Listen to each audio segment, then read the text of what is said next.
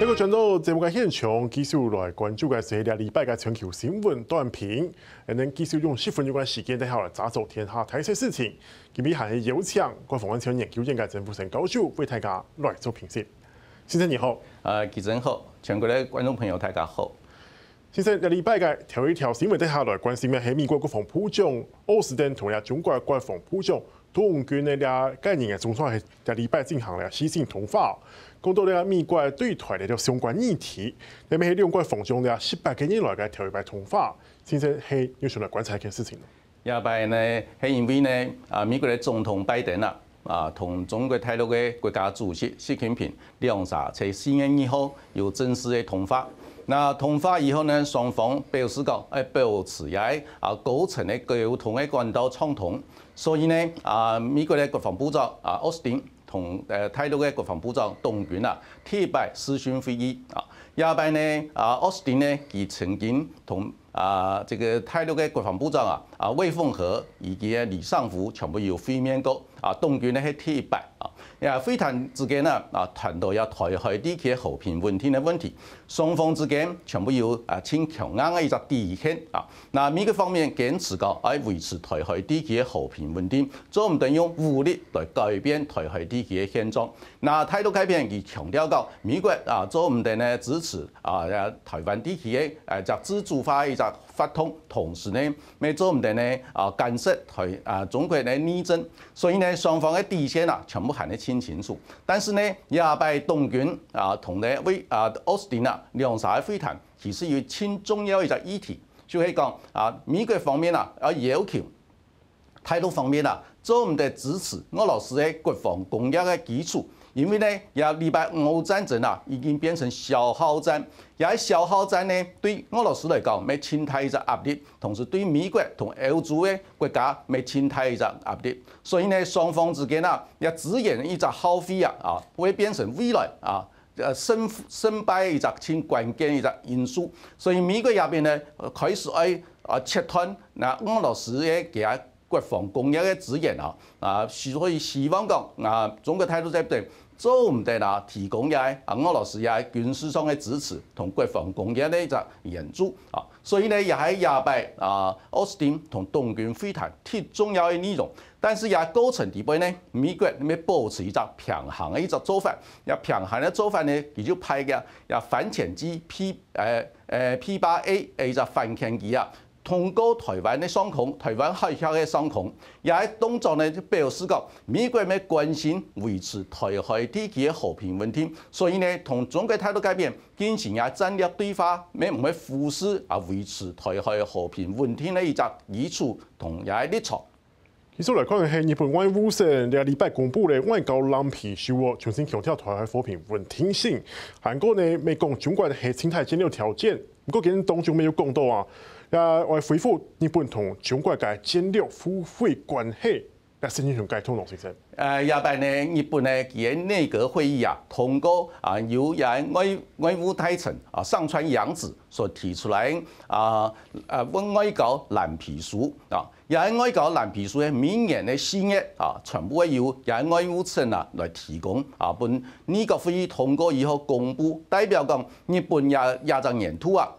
外交政策嘅主要嘅一個原則同做法那禮拜呢，岸田文雄佢喺美國呢同拜登舉行也係高峰會議之後美國同日本之間嘅關係從軍事同盟升級成為全球嘅夥伴關係。全球夥伴關係最重要一點講，美國同日本之間嘅軍事合作提升，同時呢美國要求日本呢要增加對全世界維持和平穩定嘅一個義務，同也係貢獻同資源嘅一個提供。所以呢，日本嘅爭議越來越重所以呢禮拜上川陽子佢提出來嘅外交政策嘅藍皮書有3個重點。第一個重點就係美國同日本嘅關係係全球性嘅夥伴關係咧。第二點呢，就係同中國大陸之間嘅關係呢強調2點。第一點就係雙方之間係戰略互惠關係，也過去5年以來呢鐵板提下嘅關係。所以日本有打算去同中國改善也經貿合作嘅關係。第3點係維持同俄羅斯還有北韓之間的一個戰略對話。所以減少俄羅斯同北韓對日本的安全的壓力啊，所以呢，從也幾個結構來看呢，那日本呢因為美國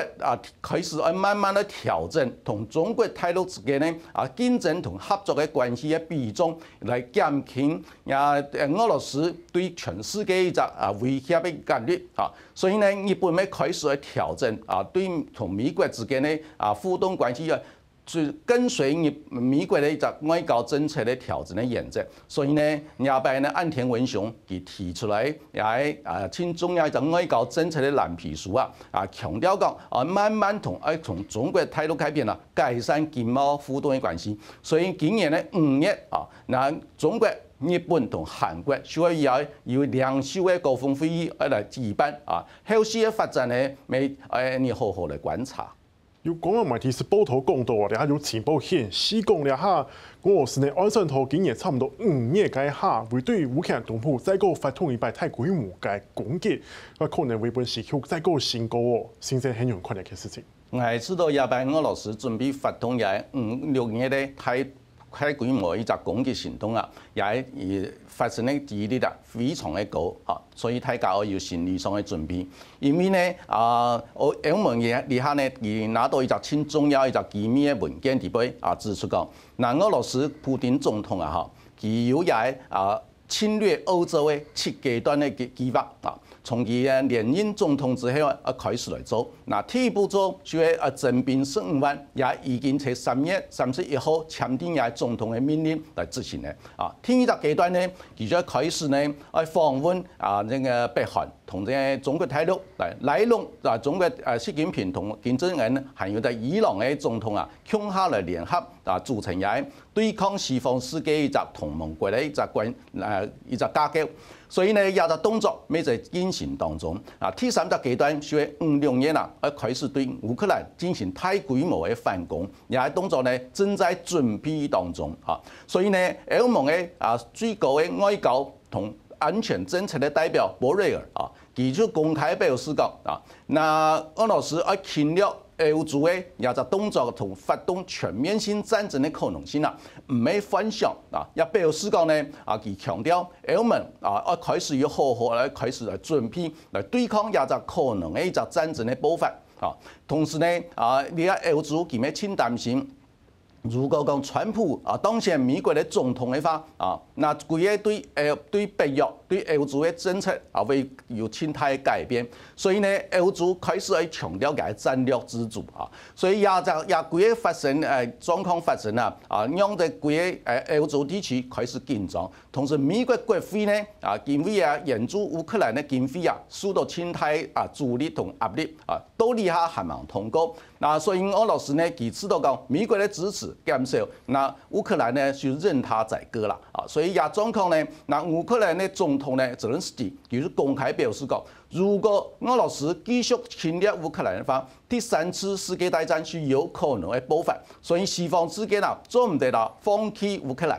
所以也規則結構到目前為止從中挺複雜。但是呢，第3次世界大戰會爆發唔會爆發挺關鍵。你哋要看出俄羅斯同中國之間有冇合作來對抗西方世界，也是離下美國挺關心的事情。前面條新聞呢，看到了中國部分係公布了今年第一季嘅 GDP 也年增係5.3%，比本來排上來還好。中國前景咁就按本人看好咯。也被中國大陸第一季嘅經濟成長率就比去年2023年第一季呢成長要增加但是呢係因為2023年的第一季嘅個基期較大所以呢那今年第一季有成長呢表示也係有進步，但是呢做唔得太樂觀最關鍵的是規則中國大陸經濟發展的一個重要的指標你要看來係較偏弱那最重要第一個指標是失業率那失業率呢？你看，那中國大陸1年要提供1172萬大學生畢業，提供佢哋就業嘅機會。但是呢，你看呢，因為中國大陸慢慢就會調整嘅經濟發展嘅結構，而喺結構呢就產生咗商業力結構性嘅矛盾啊，也係乜嘅意思呢？所以講你下大陸經濟發展而體現需要嘅一種人才青島，但是呢符合也係人才也係需要嘅一種人才呢缺乏啊，但是呢同時畢業嘅大學生裏邊也都嘅專長冇辦法本佢嘅經濟實惠所吸納所以造成也係失業矛盾嘅一個結構性嘅問題也體制呢到目前為止冇辦法解決所以呢體制上因為嘅青島城市嘅爛尾樓也問題係冇解決。所以青島買屋嘅人佢納貸款，但是呢，佢屋嘅你係爛尾樓嘅狀況冇辦法搞屋所以呢，造成青島城市青島家庭面臨也係資產面臨清貸困難所以也就天就結構性嘅問題冇辦法有效處理。第三就係中國大陸你係佢同美國之間嘅關係，係西方世界嘅關係佢貿易戰同科技戰繼續進行當中雙方之間係冇辦法達成一個新嘅共識嚟化解也貿易戰同科技戰嘅矛盾